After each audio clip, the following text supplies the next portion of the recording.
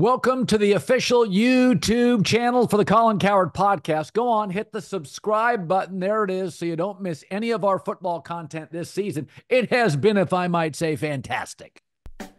Our Week 9 reaction presented by Uber Eats. Get almost anything for game day. It's time for this week's player I thought might give almost anything back to redo his game. How about Jameis Winston? 3 picks, sacked 6 times. Brown lost to the Chargers. Cleveland, rough season, no matter who the quarterback is. That was this week's Uber Eats Player of the Week. Get almost anything for game day delivered with Uber Eats. I love it. The official on-demand delivery partner of the NFL. Order now. All right, John Middlekauff, it's time for our hour plus on a Sunday. He is the former NFL scout for the Philadelphia Eagles. 3 and Out podcast. Let's start with a team you're near and dear to, the Philadelphia Eagles. So they did it on the ground, in the air. They beat the Jags 28-23, although Jacksonville with a massive late-game comeback. Trevor Lawrence, one got a little loose on him. He threw a pick in the end zone. You know, my takeaway on this is, I'll go back to saying this. Jalen's not making the mistakes, and Saquon Barkley's absolute, with Christian McCaffrey not playing yet, Barkley's the best running back in the league. And I think with Jalen Hurts, as they win today, my take is they've gotten him out of the position where I don't feel like he's ad-libbing or out of control. Like I thought Jordan Love today for the Packers was out of control multiple times. I kind of think Philadelphia's figured out kind of the way to use Jalen. What do you see? Well, I think Saquon's definitely changed their team. I mean, he's been him and Derrick Henry. You talk about additions this offseason. Those two guys. I mean, Derrick Henry was probably a Hall of Fame player before this. Now he's cemented himself. I mean, there's no one's ever questioned Saquon's talent. I mean, what would Penn State do to have that guy right now on their team? I mean, they would die to have an offensive weapon. But to me, I mean, the only reason that game was close was Sirianni and Kellen. I'm not quite sure what was going on there with some of the play calling. Yeah. They, instead of kicking a field goal, they I didn't get decided that. not to do the tush push, and they roll him out, and he's got nowhere to go. Like right now, their offense, I mean, A.J. Brown, which is a pretty big deal, not maybe in this game, but I guess they play the Cowboys next week, so not in that game either, but in 2 weeks against Washington, his presence for them to beat really good teams is a must-have. But when you're playing a team like today, Devontae Smith, what a draft pick. I mean, I thought, wait, this guy's going to be 175 pounds and dominating the NFL. I didn't think he would last in this league. How about his one-handed touchdown Oh, catch my at the back of the end God. zone? So you add Saquon to him. I mean, the guy that had the game-winning interception to Kobe Dean. I mean, they have a lot of young defensive players. The last couple of weeks, Nolan Smith has been all over the quarterback. Like, I trust Vic Fangio. To me, it just gets down to Sirianni, who, if they had lost today, Colin, to Doug Peterson and the Jags, who they had fired, do you know who? I mean, Embiid would have been let off the hook because it would have been a Sirianni. You cannot lose that game. And it got weird. Obviously, the freak Saquon fumble, but Yeah. it's a little too close for comfort given how well their top guys were playing. Well, yeah, I mean, Barkley was great. Jalen went like 18 of 24, 230 yards, no interceptions.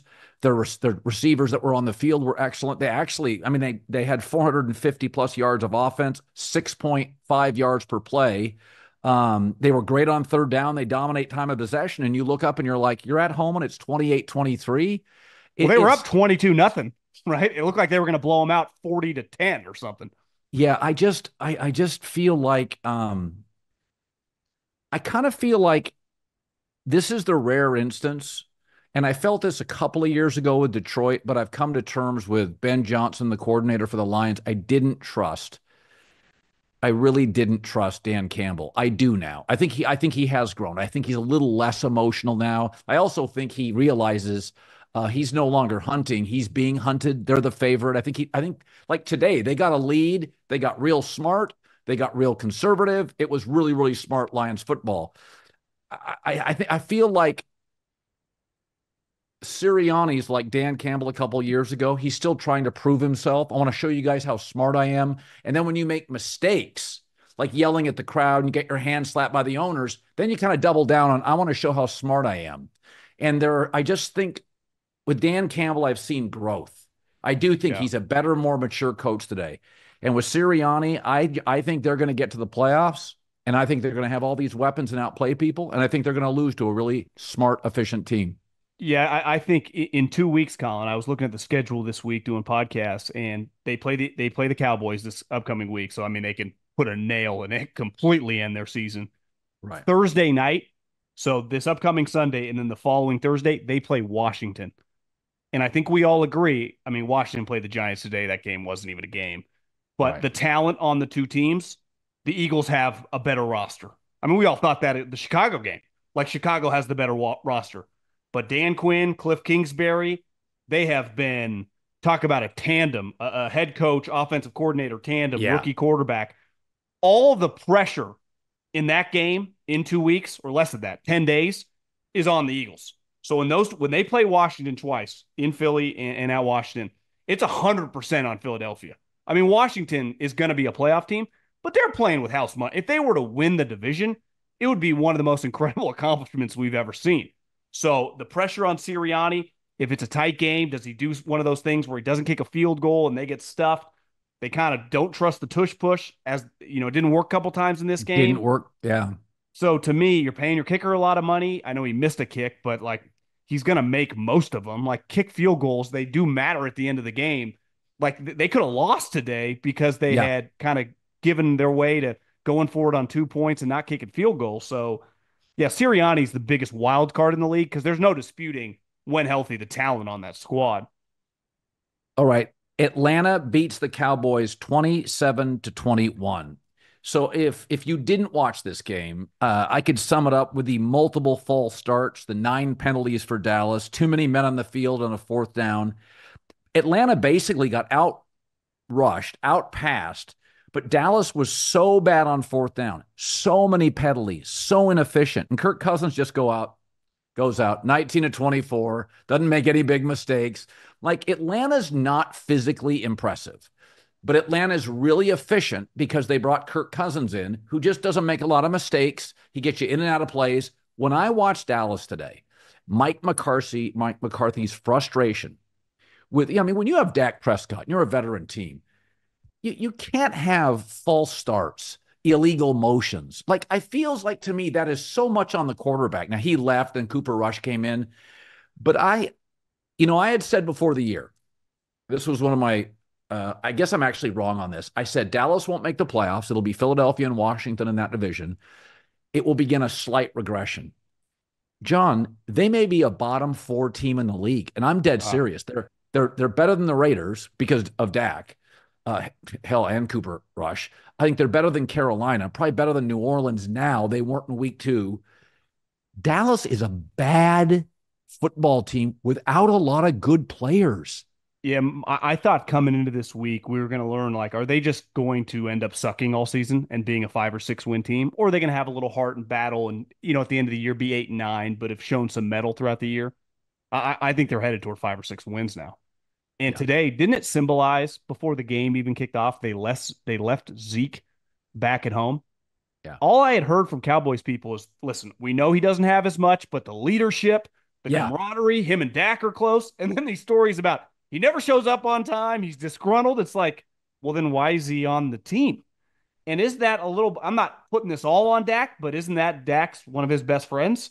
Like, so what do we got going on there? And then as the game goes on today, it was a reflection of they don't have that much talent. I mean, how often did today, even on like just random innocuous plays, Bijan in space out in the flat and 3 guys would whiff and he'd get 8 yards that should have been 1. Listen, John, on a 4th and 1, they have so little talent in the backfield. On a 4th and 1, they had to use deception on a quick, like a jet sweep to CeeDee Lamb. End around, it worked. yeah, didn't even. Yeah, it worked about 20 minutes later, same play. But on 4th and 1, with a very strong quarterback, Zach Martin, one of the great guards ever, they had to get clever and tricky. They have no run game. One of the easiest predictions anybody could have made going into this season is Dallas would have the worst running back room in the league. I mean, we watched Zeke in New England. He can't. He's done. It's over. They made no moves. It's remarkable. Now, I'm not saying Derrick Henry would be as good as we've talked about in Dallas as Baltimore. You start looking at, I've said before the season, if CeeDee Lamb twisted an ankle, this is the worst offense in the league. I mean, I watched them today and I'm like, it was just all a cotton candy yards. I mean, Atlanta was so much smarter, more efficient, good on 3rd down.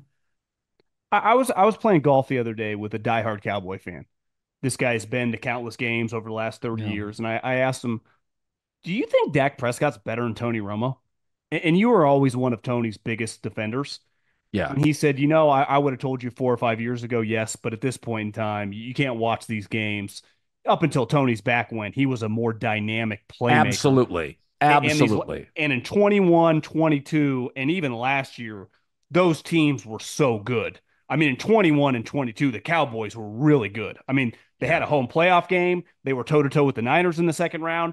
And Dak didn't just have one bad play. Like, he was atrocious through most of those games.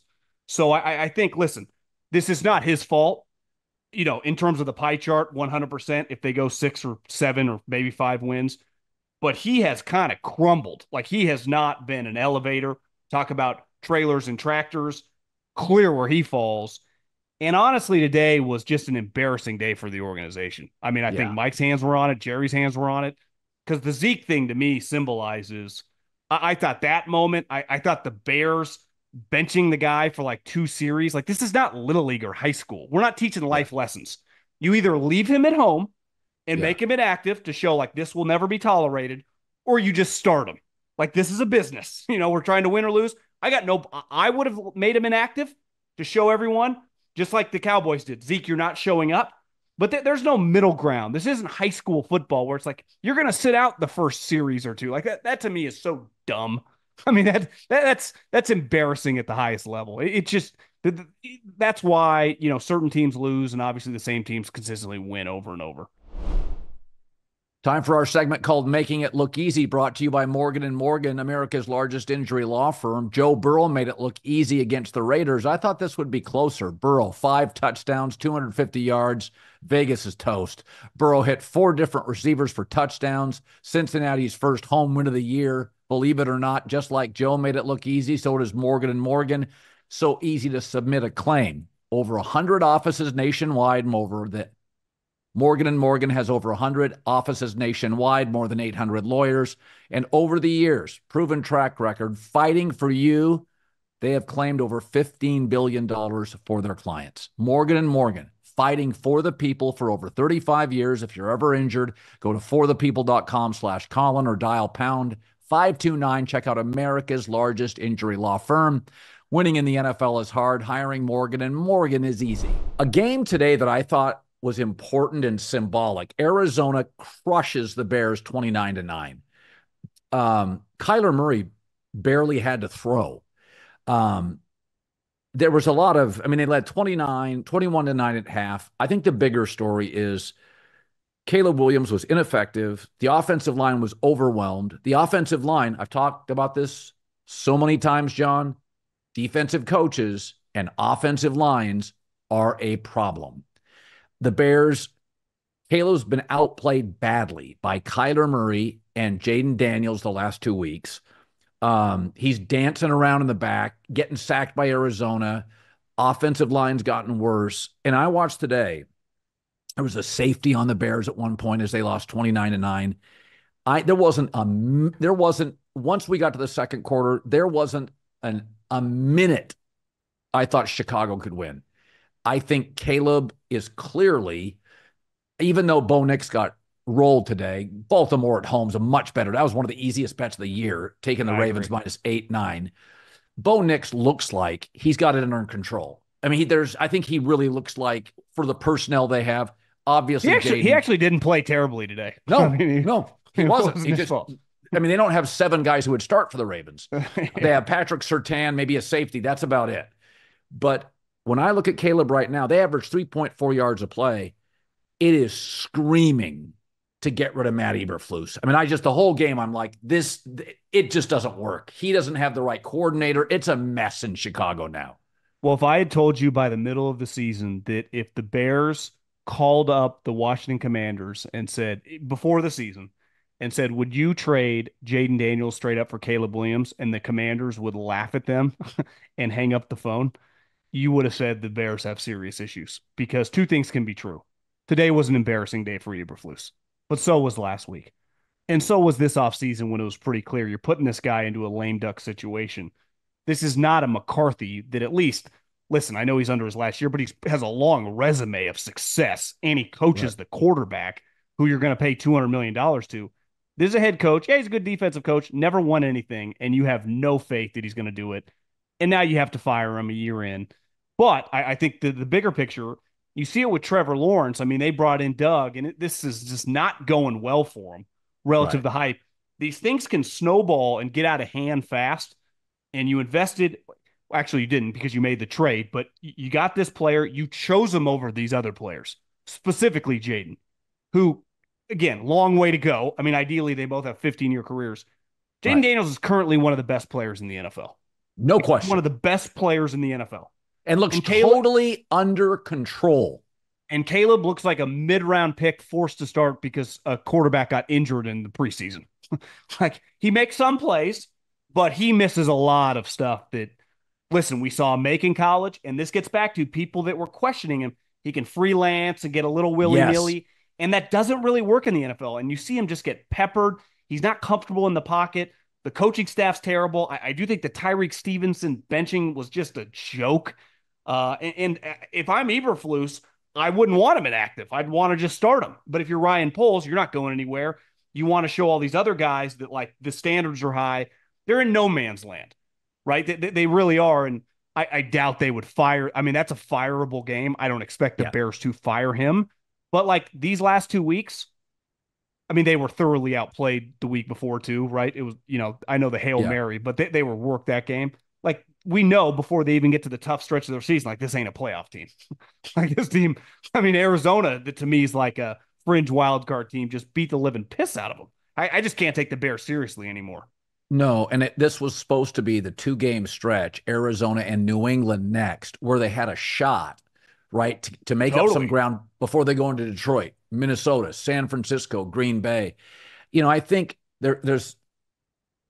I've always said there's one or two things in football that are undervalued, and yet they're things we know are valuable. I think a great offensive coordinator or great offensive coach, you're better on third down. You're better on offensive line. You're better at drafting offensive personnel. I mean, the Rams just figure out ways to mix and match their offensive line. They're in a wild one with the Seahawks today, but they're still, ham and egging it in the interior of the offensive line. These defensive coaches, Chicago's offensive line last year felt like an ascending group. You had your tackles, little soft in the middle. It is a mess with Caleb Williams' mobility. It's a mess today. So I just think you get to a point where I don't think people understand the difference between a really smart offensive coach and an average defensive coach. It is a touchdown to 10-point difference a game. I do think, too, that moment last week on the Hail Mary was reflective of their head coach, right? Because let's take a couple of top defensive coaches, right? Tomlin, John Harbaugh, a special teams guy, but he also a DB guy.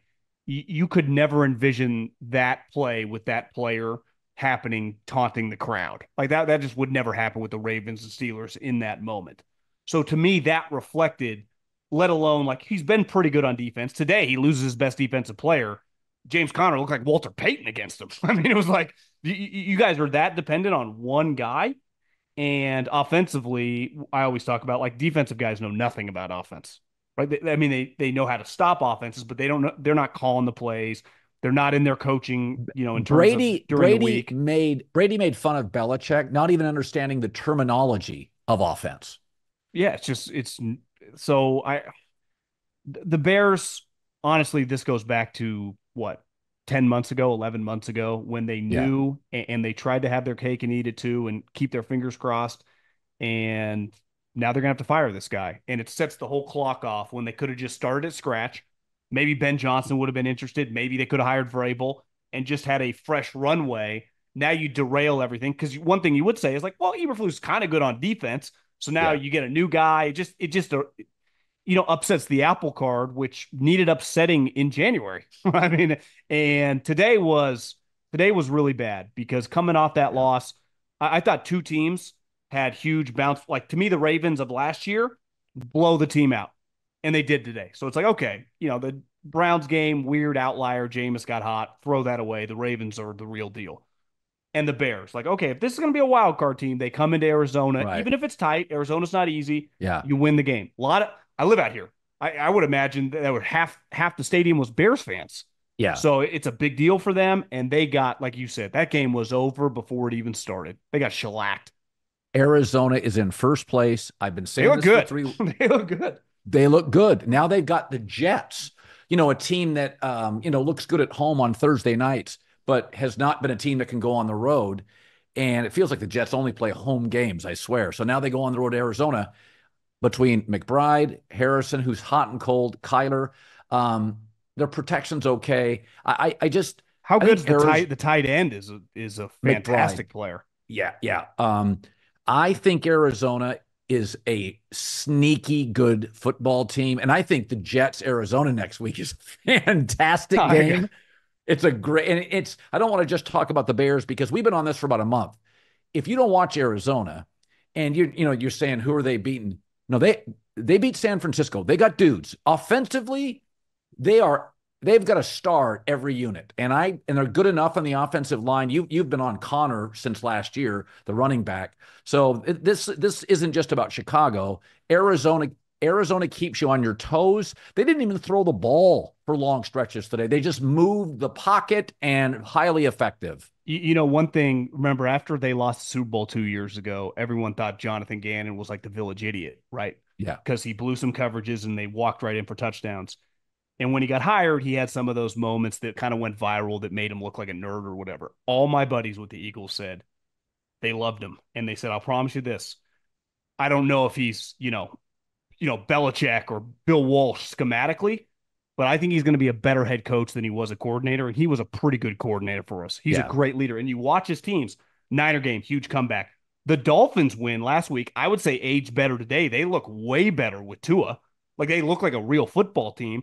They were down double digits on the road. Usually West Coast teams fly into the East Coast, that early kickoff, historically have always looked pretty shitty in that spot. Yeah. They come storming back. And then today you're like, oh, this could be a little letdown spot with the Bears, little chip on their shoulder. And they came, they look like a division. They look like a playoffs team today. Yep. And their physicality, I mean, Budda Baker, when he's healthy, he's flying around. Their defense just well coached, makes a bunch of tackles, and they have a physical presence to their offense.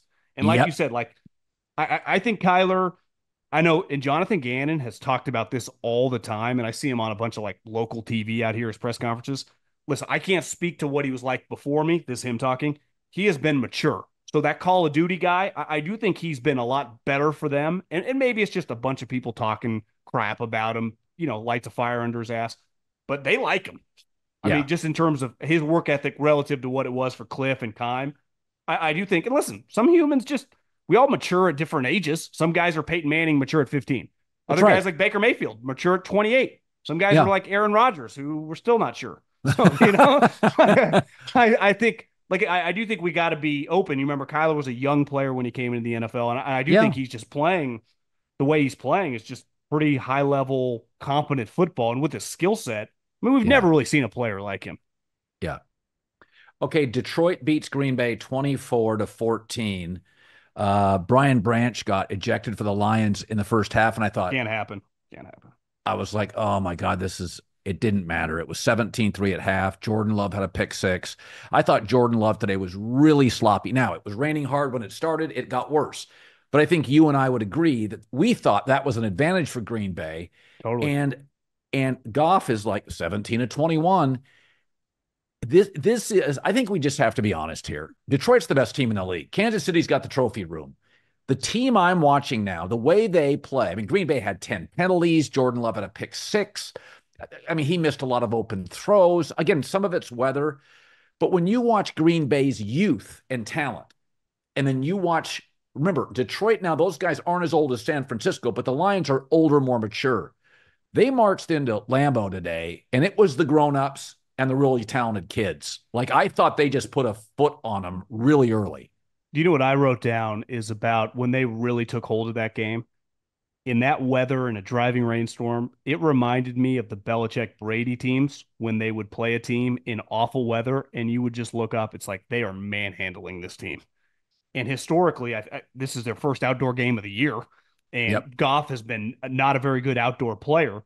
But I do wonder if you remember that night game, Aaron Rodgers' last game, he outplayed Aaron Rodgers. I mean, thoroughly outplayed him Yes. in a Yes. early January game. I Yep. wonder if he's a different part of having Dan Campbell, like a Harbaugh brother, like a Tomlin uplifting you, that even that extra confidence. They look like a completely different squad. Once Jordan Love through, to me, I don't want to harp too much on the Brian Branch thing. That cannot happen. We can't be throwing players out. One of my biggest pet peeves in the world is the college thing. Yeah. Throwing 99% of these kids will not play in the NFL and throwing them out. In the NFL, I got no problem throwing a 15-yard penalty, but Brian Branch is now their best defensive player and throw him Oh, out, yeah. and it didn't even matter. And that's what go back to the Belichick Patriot thing. It's like you could have removed players. They got you in that moment. And the Lions indoor team, like, are they kind of like the greatest show on turf in the early two? No, they kind of have it both. They got that, and they kind of got this Patriots. Even Brady during the game, he's like, listen, this guy has been the most accurate stretch in 3 games, like NFL history. But in this driving rainstorm, you never believe it. And he shows the thing. He's 11 for 11. Like, how is he doing this? And he's been the opposite his whole career. It's been not a inclement weather guy. And today he looked very comfortable. Obviously, Jordan Love's banged up. I thought they Yeah. should have yanked him at halftime and gone to the other Yeah. kid. But it wouldn't have mattered much at that point in time. Once he threw that pick 6 and it's 17-3, didn't it feel like the game was over? I mean, it was going to be hard to score a touchdown in general. Well, it's really hard, when a defense can't get traction with their feet and we have the better offensive line. I mean, there was a moment Jahmyr Gibbs had a touchdown run to make it 24-3. The size of the hole for Jahmyr Gibbs, and I'm not joking, it was wider than this desk. It may have been. You would have scored. It was 8 feet. I mean, literally, Penei Sewell had moved his guy near the sideline. Brady's like, he's like, look at these tackles. Their offensive line. It rivals that Eagles team when Lane Johnson was healthy and Kelsey about 4 years ago when they were both the best at their position. They are moving. And the Packers defense has been pretty good this year. They moved it all day in the first half. And we've been talking a lot about Jordan Love and, comparing him.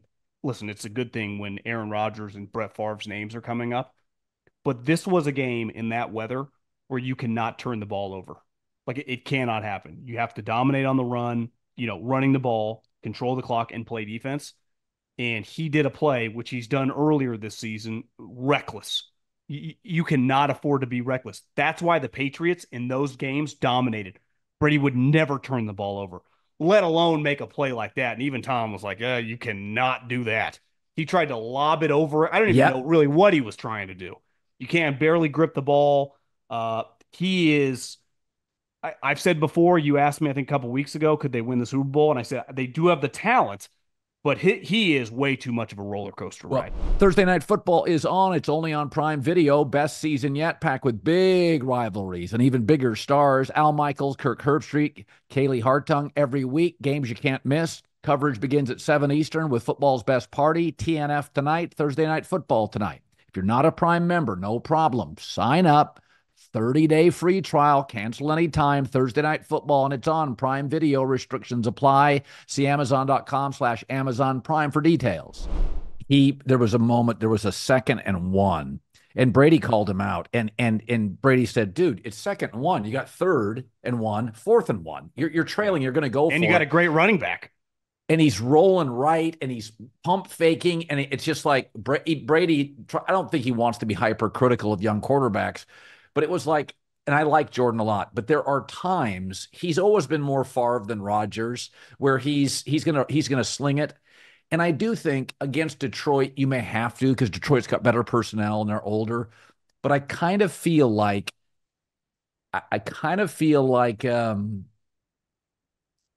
today's a moment that you'll look at during the season, and we'll revisit this. I think Jordan is going to have another one of these games later, and we'll go back and there was early warning signs, because I really, really like him. And Reed is a remarkable young receiver. Jesus, he's good. But they looked young and sloppy today. They really do. Listen, I throw these names around when we're talking about these guys, but Rodgers and Favre have a combined 7 most valuable players. I mean, I think, and I'm as guilty as anyone, and LaFleur brings it up. This kid has a long way to go. Like, can you just make back-to-back Pro Bowls? Yeah. And you have games like today where you're at home. It's a huge advantage for you, and you take your team right out of the game. You're not going to be able to throw 3 touchdowns. And I say this all the time about the Packers.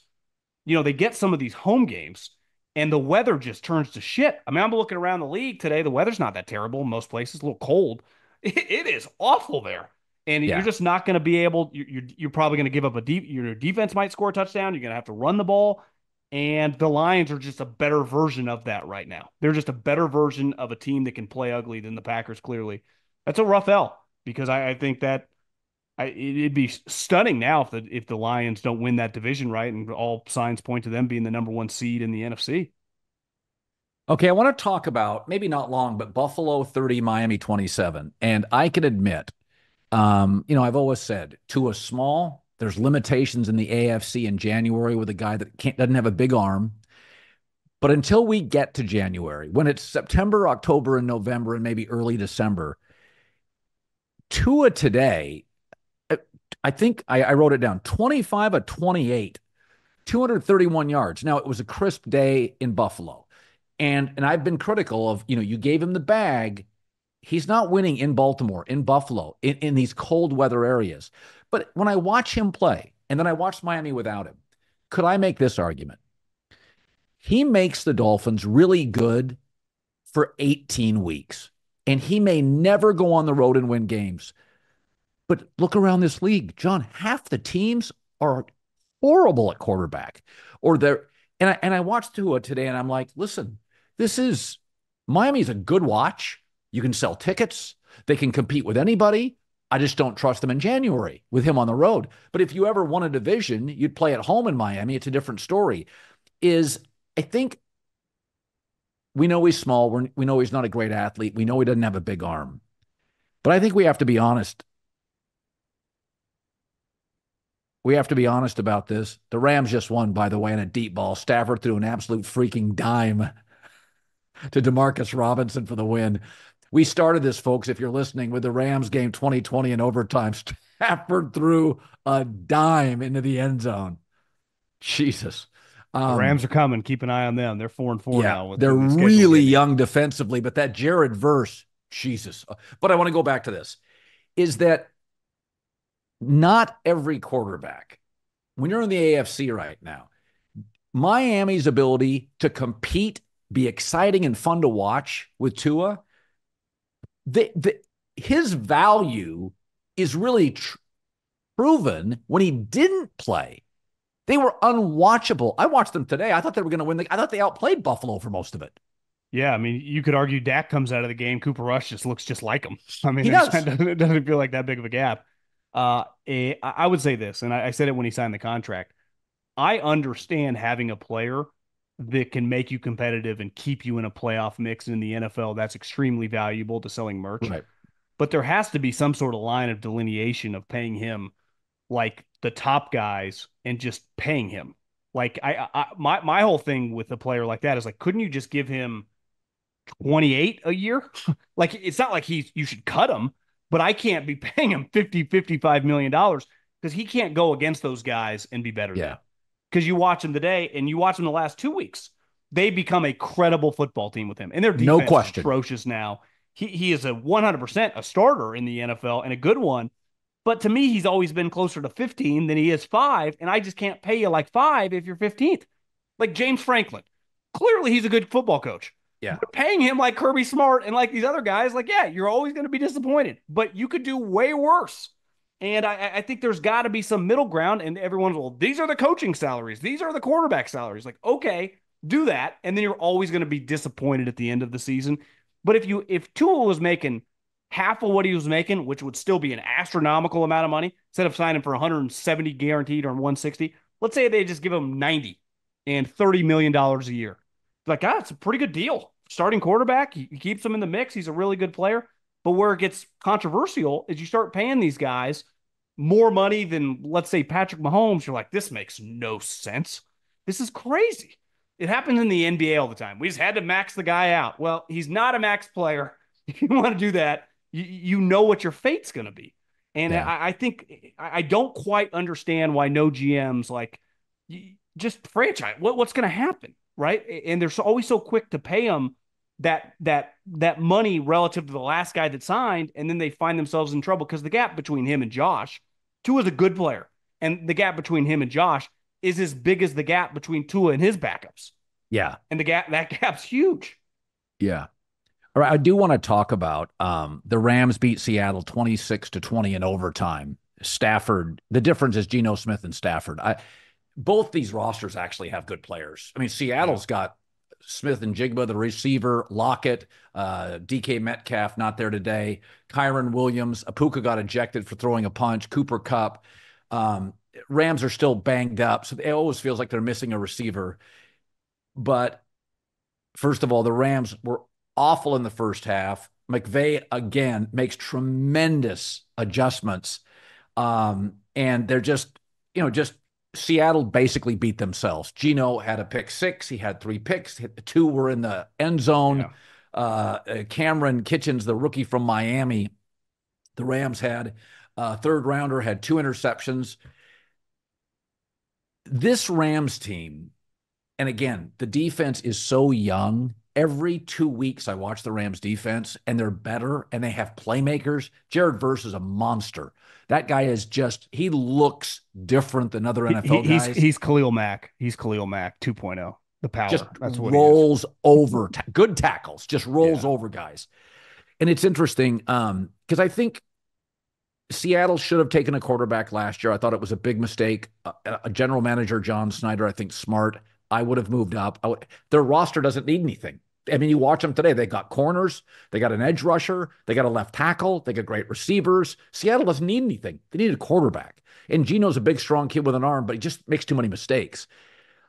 But watching Matt Stafford today, Jesus, I'm telling you, I said this. Let's just take Lamar, Allen, and Mahomes off the board. Just take the best 3 players in the world off the board. They're all different stylistically. I'm not so sure Matt Stafford's not number 4 in this league. Forced to go rogue, hunted from within. This is Call of Duty Black Ops 6. Developed by Treyarch and Raven, Black Ops 6 is a mind-bending narrative and unbound by the rules of engagement. This is signature Black Ops. Dynamic moment-to-moment gameplay, including a variety of play spaces, blockbuster set pieces, action-packed moments, high-stakes heists, cloak and dagger spy activity. Best-in-class multiplayer experience. You'll test your skills across 16 new maps at launch, including 12-course 6v6 maps and 4 strike maps that can only be played 2v2 or 6v6. Marking the epic return of round-based zombies, the fan-favorite mode where players will take down hordes of the undead in 2 brand new maps at launch. You can look forward to even more exciting maps and groundbreaking experiences, dropping into both multiplayer and zombies. So Call of Duty Black Ops 6, spy action thriller set in the 90s by the end of the Cold War, the rise of the U.S. as a single superpower. Head over to callofduty.com/Black Ops 6. Get in the game. Call of Duty Black Ops 6, available now. Rated M for mature.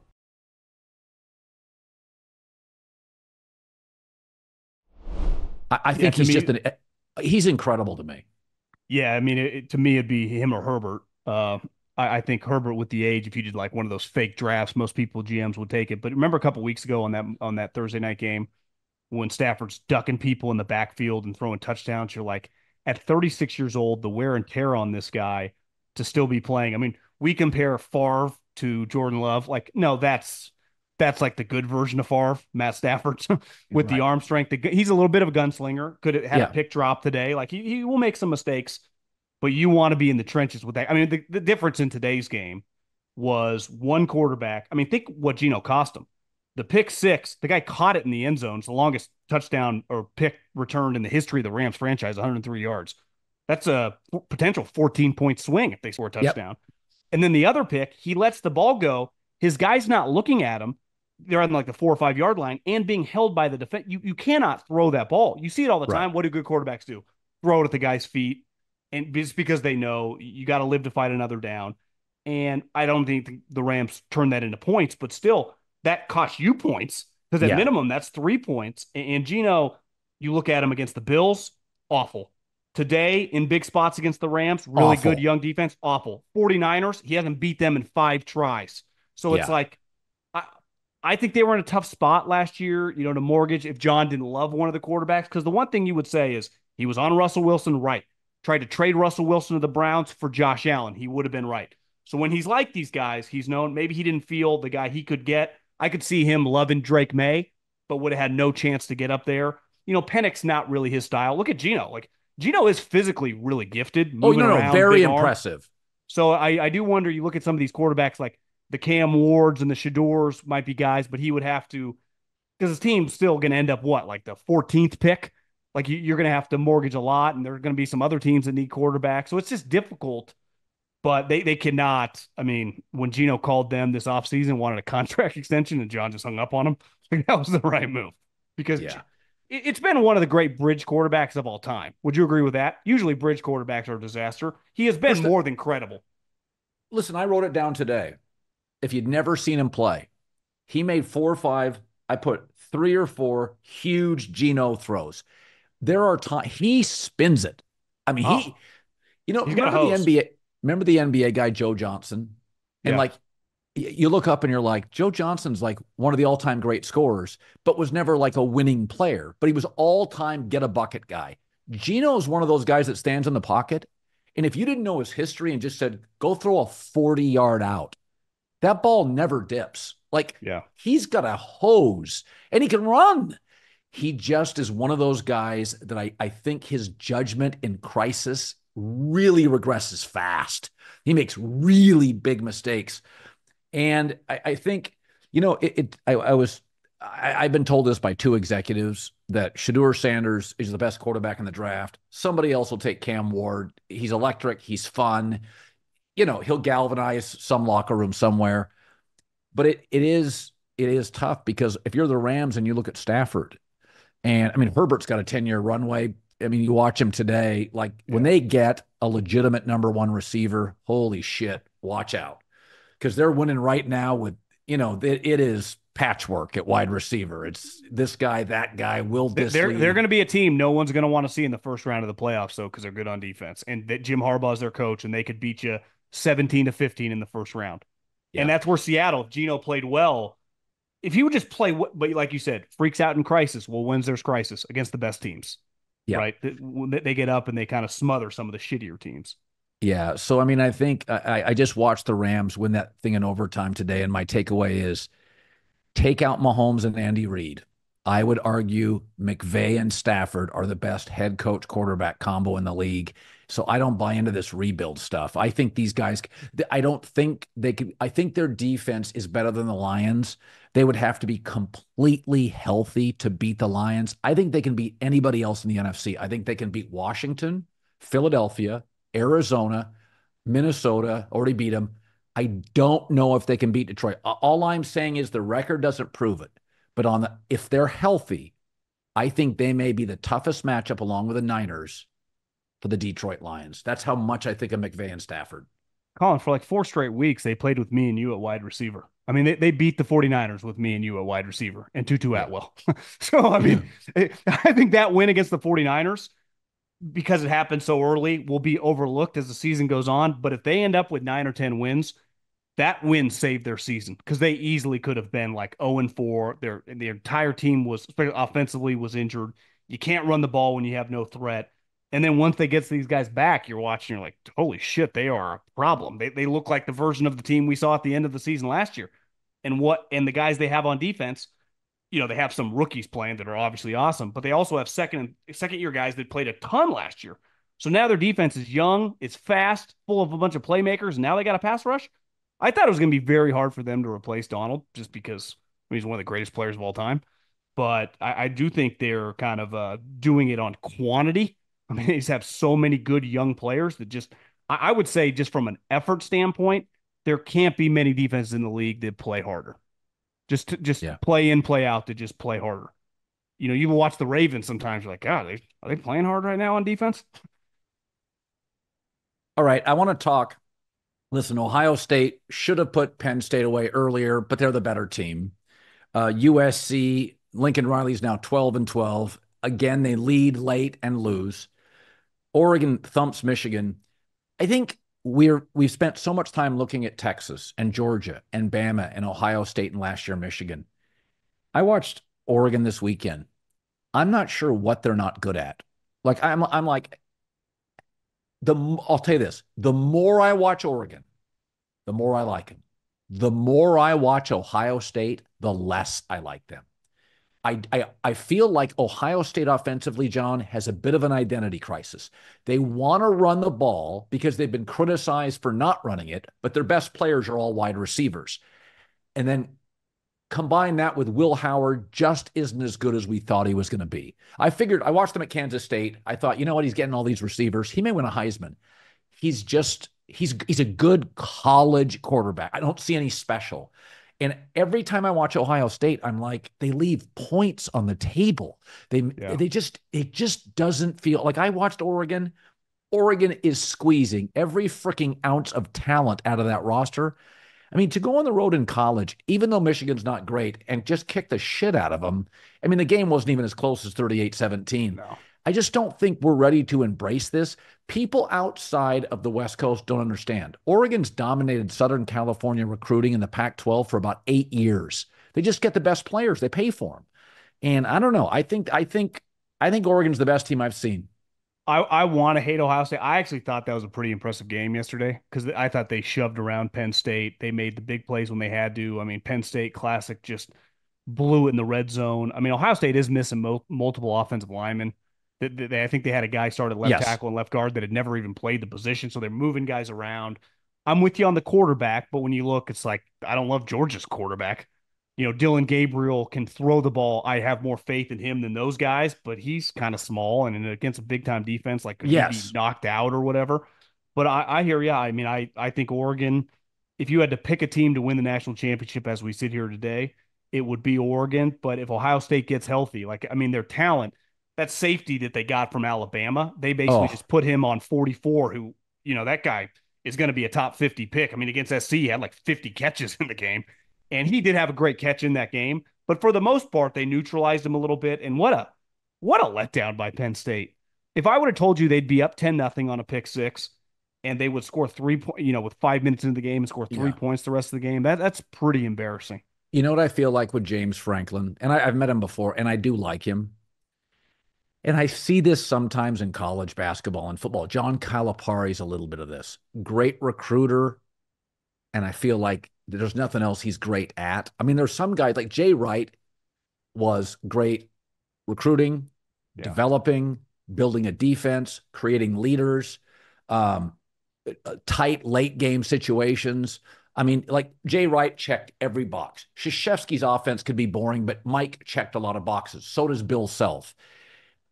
Calipari's like the guy he can sell, and that he deserves credit for that.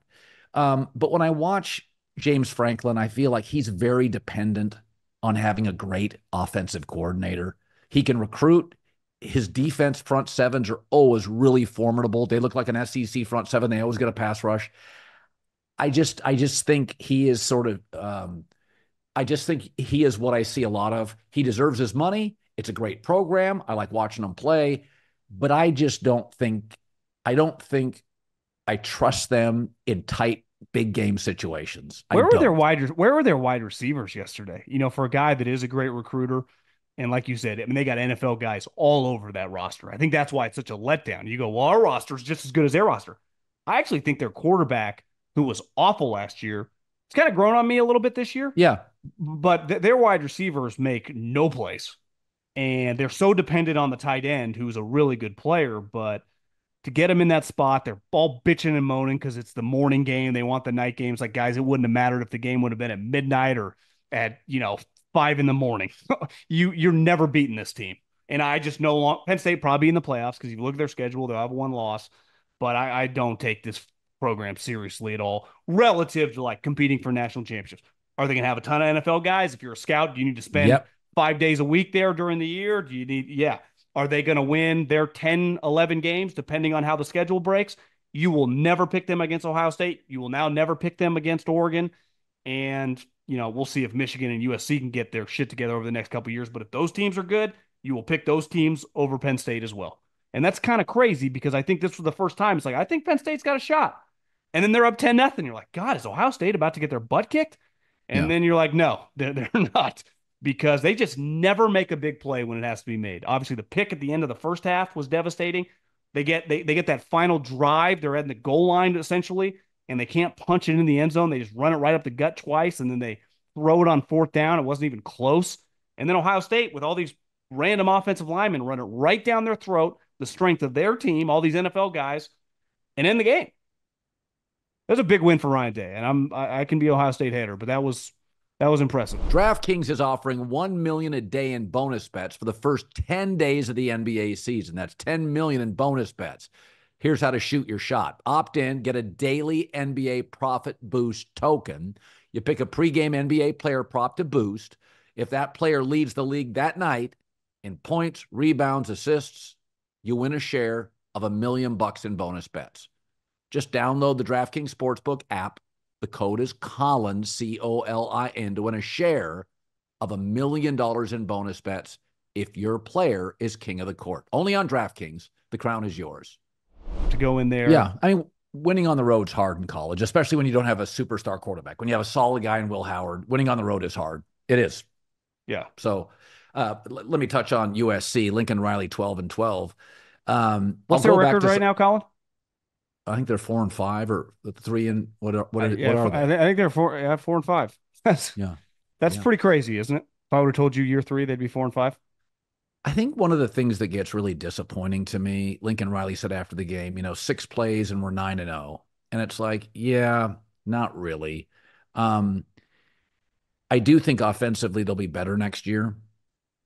But I think I go back to something like they're getting wiped out in the state of California. They're just not recruiting the state. I don't think he has a love for recruiting. I think there are some guys that really Saban loved it. He had charisma. Yeah. I think there's some guys that really love to recruit. I think Sark, Lane Kiffin, there's a handful of guys. I think Ryan Day's probably a hell of a recruiter. Brian Hartline, his receiver coach, is a great recruiter. I think sometimes Lincoln comes off as very prickly, very aloof, very detached, overly protective of players.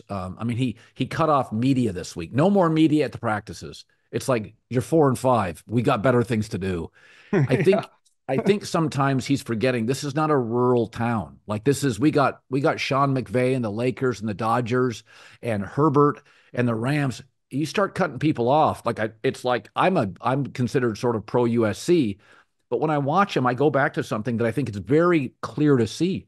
They don't have enough good football players. And Rick Neuheisel won a Rose Bowl at Washington. They beat Purdue.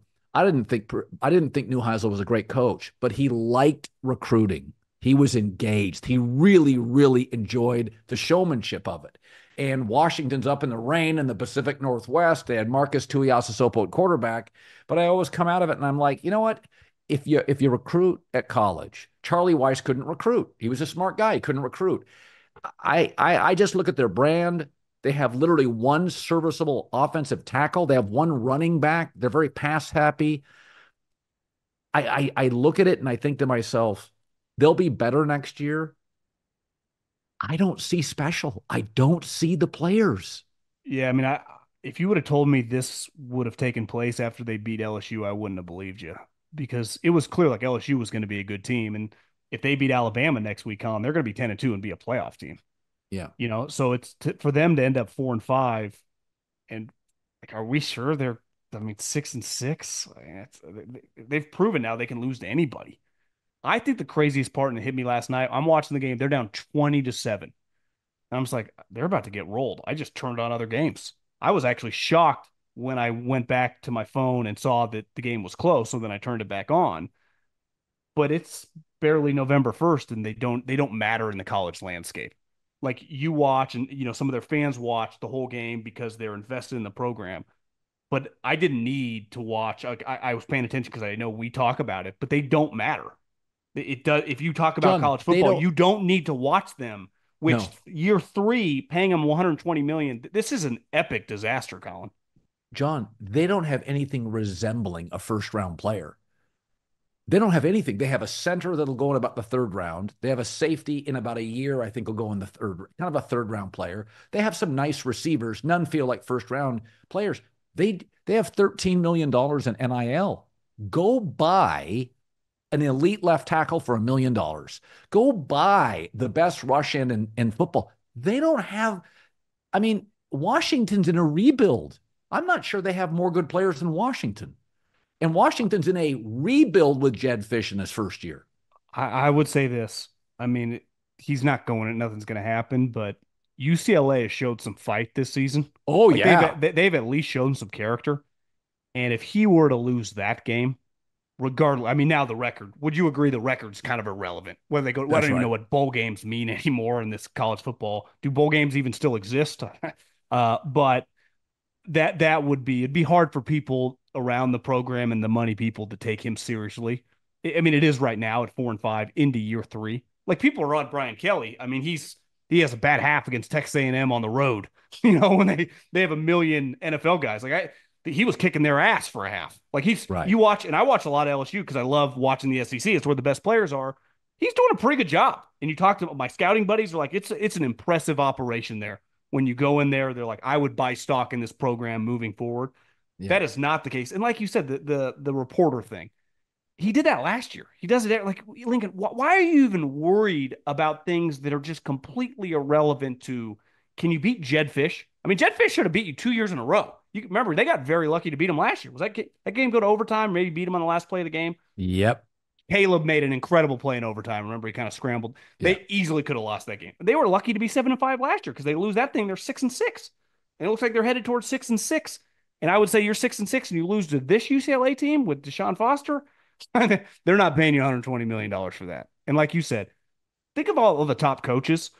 Dan Lanning, I mean, loves to recruit, clearly. Like you say, Ryan Day and that program, they recruit their ass off. Kirby Smart, recruiter. Sark, huge. So the top programs, which USC, LSU, Brian Kelly puts a lot of effort into it. They hired you to be their equals. Well, coaching right now is not going that well. But it's like, okay, college football is not quite the NFL. If you just got the Jimmies and the Joes, you could win, especially at SC, what, 8-9 games, no doubt about it. Then you got Yep. outcoached to get to undefeated or a one loss. Your Jimmies and the Joes, SC didn't play Oregon this year, did they? They kind of got Or lucky. Ohio State. They get run out of the stadium with those So they teams. got lucky with their schedule. It could be way worse, right? Listen, Clay Helton could not recruit or develop, but he tried. He had an effort. I mean, USC fans come up and ask me, I'm like, go watch the games. They don't have any separators. Their receivers, they have a kid named Lemon, runs good routes, good hands. They don't have anybody that separates. They got a safety, a center. Woody Marks, the transfer running back's a nice player. He's probably a fourth, fifth rounder, nice player. They don't have a second running back in the program. They have one tackle that can play offensively. They have no great pass rushers. They just don't have any good play. They don't have enough quality. If you took the best 10 Ohio State players and the USC, the best 10, Ohio State's got 8 of them. Well, is there a chance that like the point of difference of Lincoln, who was supposed to be this genius offensive guy, the gap between him, like Jed Fish, an offensive guy who's coached with the best in the business, and his staff has a Belichick and a Carroll. Obviously, Dan Lanning's staff is elite. Ryan Day and Chip Kelly don't suck. I mean, you look around the conference, you go, you got to beat some pretty well coached staffs. Iowa's a well coached staff. You got some of these teams. It's just going to be very, very difficult for them if they are not recruiting the best. I mean, Pete Carroll in his heyday had the best of both worlds, right? Elite staff, elite players. Go to rivals.com, 2025 recruiting California, A&M, Texas, Oregon, Texas A&M, LSU. There's no USC's got one rush in, good kid from about 30 minutes outside of LA up north. They're not getting any of the players. Well, think about this. If you're a kid right now, let's say you're 17 years old, for your entire life, starting at like 8, 9 years old, when you kind of start really understanding sports, SC's never been relevant. So you don't remember like Matt Leinart throwing to Dwayne Jarrett. You weren't even born. So it's like, maybe you were born in 06. Those teams they were done. So how this notion of like momentum's a real thing, right? I think Schefter had a report today. Like people are interested in going to the Commanders. Don't blame them. I would be too.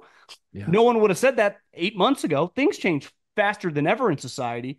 If you're a kid, like I'd want to go to Oregon, I'd want to go to Georgia, I'd want to go to LSU, I'd want to go South Carolina, beat the crap out of A&M. They look cool. Ohio State.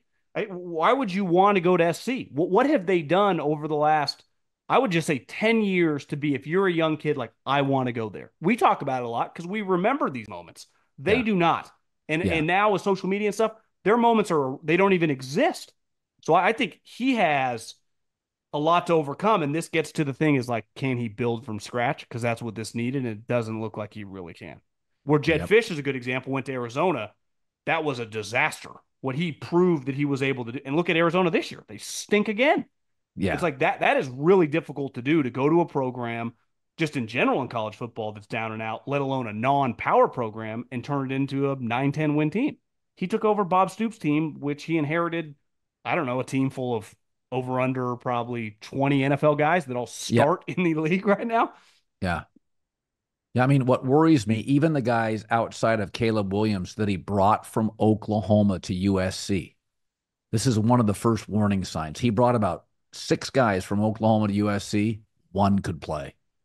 One guy could play. And the Jordan Addison move, which obviously was a really good move. You know, they had Caleb. Like, is he getting Jordan Addison this offseason? Like the equivalent of that guy? No chance, right? Where's that guy going to go? One of their starters in the D-line is from Wyoming. One of the starters in their O-line is from Wyoming. They're cherry-picking Wyoming players in the transfer portal. Like, they just don't have a good enough sales pitch. And that's college football and basketball.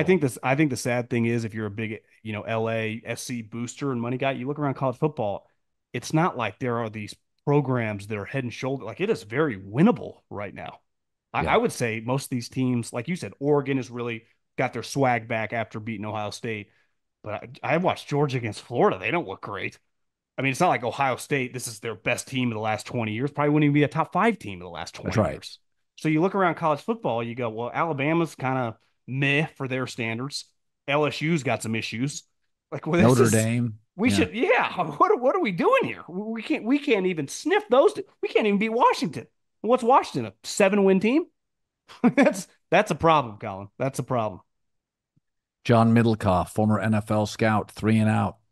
As always, buddy, great talking to you. See you, Colin. Fight on, baby.